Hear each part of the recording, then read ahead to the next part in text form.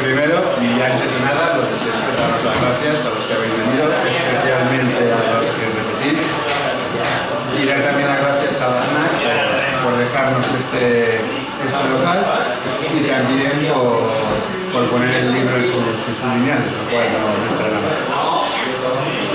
Pues como siempre intentáis ser breve, entre otras cosas, porque así podemos hablar antes todo y de esta manera pues que el libro no resultará pesado antes de leerlo. Y lo primero que vamos a hacer es decir por qué surge un año sin fumar. Pues un año sin fumar surge como una clase particulares. Como ya sabéis, me dedico al diseño, construcción y montaje de escenografías, decorados y stand. Y entonces, pues tengo un cliente al que hago todos los años un stand. Y eso pues se pueden estar durante 2 semanas o un mes conviviendo muy próximos y sometidos a mucho estrés. Sometidos a mucho estrés por un tema de presupuesto, por un tema de que en poco espacio tenemos el producto, porque está sujeto a las fichas del calendario. Y entonces, pues bueno, como en toda situación de estrés, los fumadores lo resuelven fumando. Total, que en el año 2009, cuando me llama para hacer el stand, que se sorprende de que yo no fume. Y lo primero que me dije es, bueno, ya verás, que no es como esta, pero bueno, el stand se produjo, el stand se montó, la feria se desarrolló, el stand se desmontó y yo seguía sin fumar. Entonces el cliente me dijo que por qué no daba clases particulares para dejar de fumar. Yo le dije que eso era imposible, que eso se hace o no se hace. Él me insistió, que bueno, que lo había intentado de muchas maneras, pero que nunca había visto con tanta soltura como él. Y bueno, pues te daré clase de dejar de fumar. Entonces lo que hice fue ponerme a tomar notas de por qué había fallado en otros intentos y por qué en este había funcionado. Lo estructuré y cuando yo lo tenía todo preparado, llamé al cliente y el cliente me dijo, llame a la semana que viene cuando puedo, a la semana siguiente espera un mes y medio de viaje y al mes siguiente ya te llamaré yo cuando tenga tiempo. Y al cabo de unos meses me llamó, al cabo de un año me llamó para hacer el stand del año siguiente y seguía fumando. Seguía fumando a escondidas y lo veía fumando abiertamente.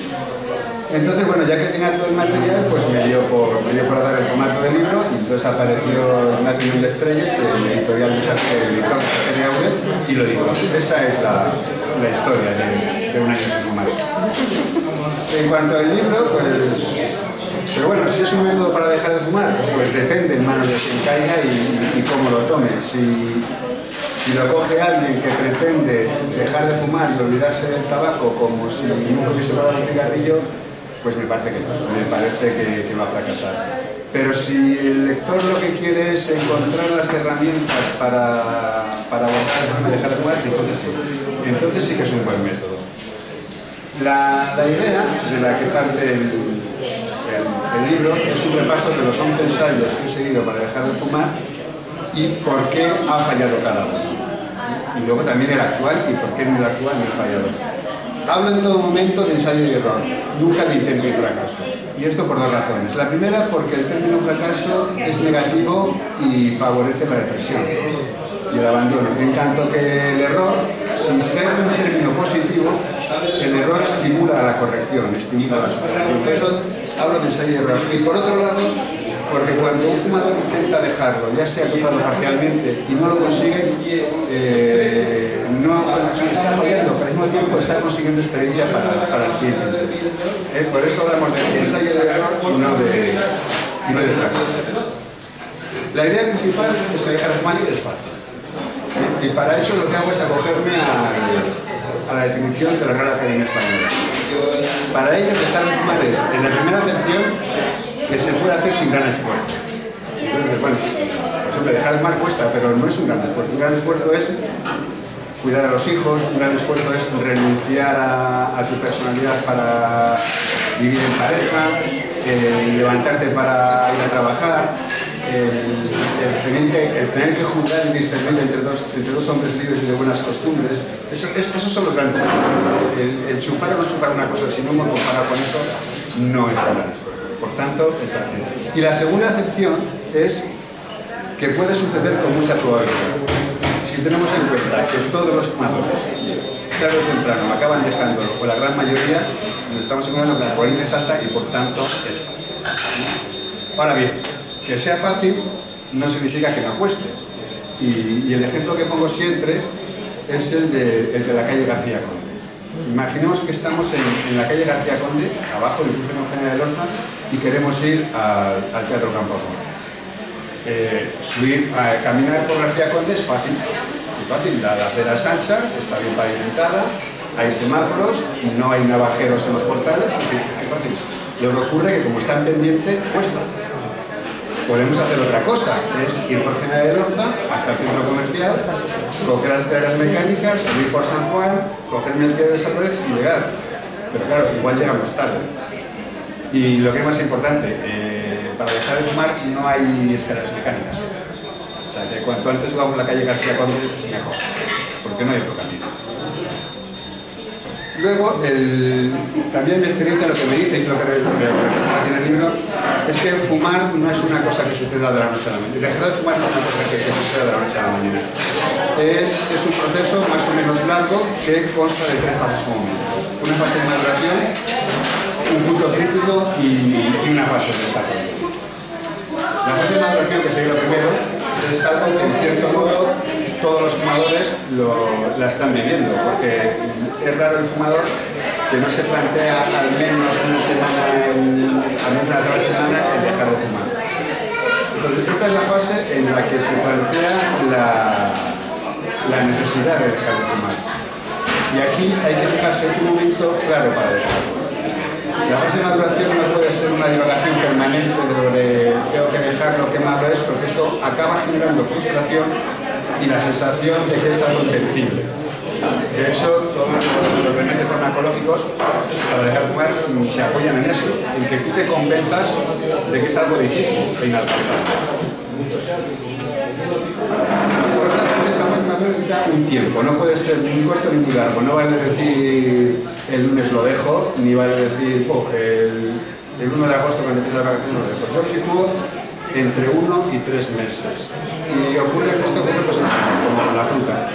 Si el tiempo es pequeño, de aquí al lunes lo dejo, no tienes suficiente tiempo para madurar, estará verde y para que el lunes no podrás aguantarlo.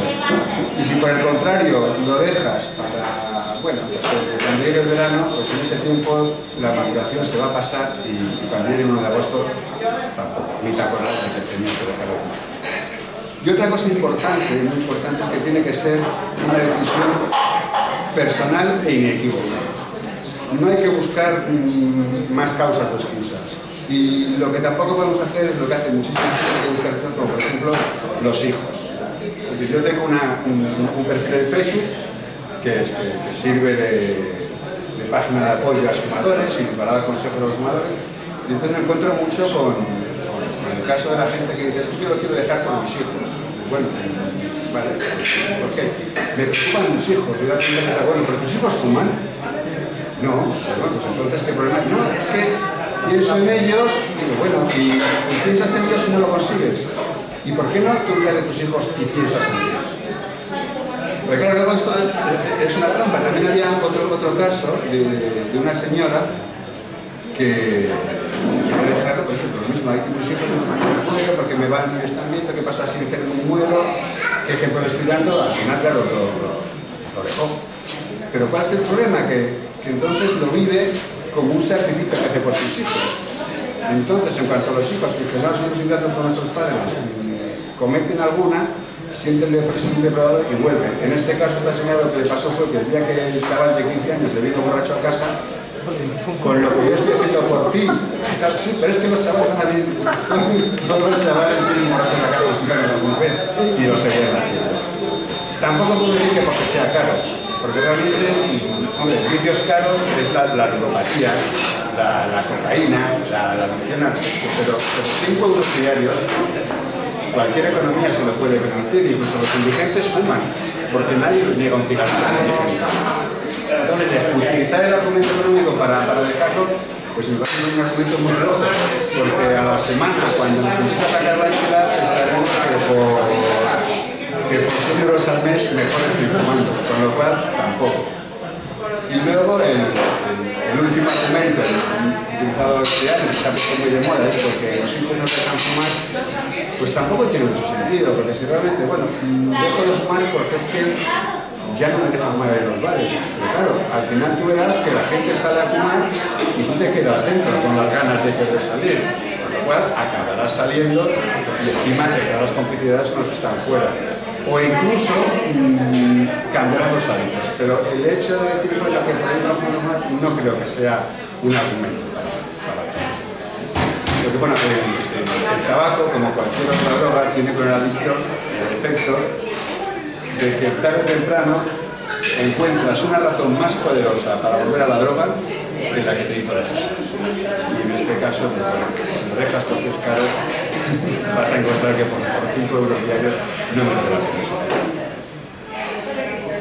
La segunda fase sería el punto, que es el momento en el que apagamos el último cigarrillo o que no encendemos el que tocamos. Aquí, bueno, ya había que fijarlo con antelación y lo que es importante es no verlo como, bueno, todavía me queda un mes o todavía me quedan 2 meses, sino todo lo contrario. Es verlo como ya solo me quedan 15 días o ya solo me quedan 40 días. Porque si pensamos, bueno, aún me queda un mes, estamos desentendiéndonos del problema. En tanto que si pensamos, vamos contando los días que nos quedan y vamos asustándonos, y vamos teniendo miedo porque vamos a tener que hacer un montón de cosas en cigarrillos que próximamente lo hacíamos, nos estamos mentalizando realmente. Y yo me atrevo a decir que cuanto más miedo se tenga a dejarlo, es porque la probabilidad de éxito es mayor. Y por supuesto que el punto crítico es inamovible. Y aquí vuelvo a contar otro caso de estos del Facebook. Este es un señor de Alicante que leyó el libro y bueno, me mandó un correo en el que bueno, me hizo feliz, diciendo que era el libro que más le había gustado de su vida, que por fin había entendido el tabaquismo, que ya sabía por qué fumaba, que esto se iba a acabar, que lo iba a conseguir y ya se había fijado la fecha. Bueno, no volví a dar señales de vida hasta que a mes y medio me manda un correo diciendo hoy es el día elegido, mañana lo dejo. Efectivamente no lo dejo. Si es el día elegido, es el día elegido. No vale dejarlo para mañana. Y por último, pues la fase de desarrollo, que es el tiempo que abarca desde el punto crítico hasta que volvemos a fumar. Hasta que vamos a fumar, puede ser dentro de 3 meses, puede ser 5 años, puede ser 10 o puede no ser nunca. ¿Y por qué lo decimos así? Pues porque yo no pienso que porque dejemos de fumar nos convirtamos en fumadores. Cuando dejamos, yo divido entre fumadores y no fumadores. Y dentro de los fumadores están los fumadores activos y los fumadores en excedente, es decir, los exfumadores. Entonces, cuando lo dejamos, somos exfumadores.